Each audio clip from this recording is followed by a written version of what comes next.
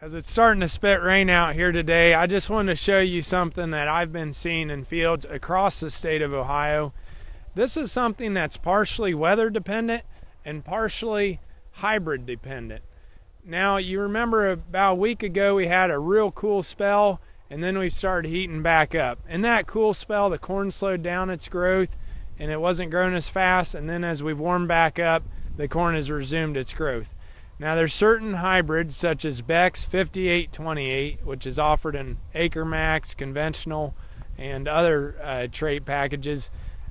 And when we get conditions like that, they'll show something called rapid growth syndrome, RGS, rapid growth syndrome.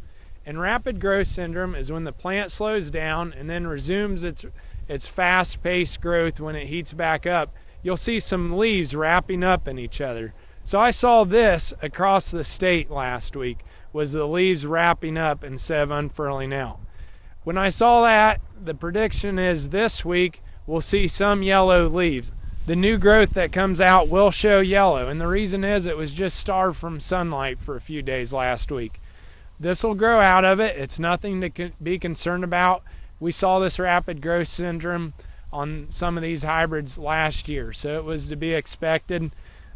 Most of the plants come out of this and are fine. So you may see some yellow leaves as you drive by your field this week, and it's rapid growth syndrome. 5828, 6365 are some of the hybrids that are more likely to show that, but nothing to be concerned about. Normal growth is resuming, and it should turn green and look fine in the next week.